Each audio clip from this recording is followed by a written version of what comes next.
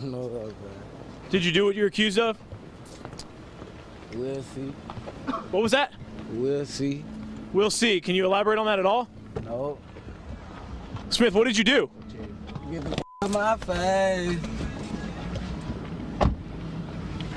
Okay, that is the second suspect in the brutal beating of a Chickasaw man as he was taken into custody. He was arrested by U.S. Marshals this afternoon. Yeah, Deangelo Smith, and we had shown you a mugshot of him earlier from when he had been arrested before. Once again, this all stems of a brutal beating that happened over the weekend. That victim, by the way, still in intensive care.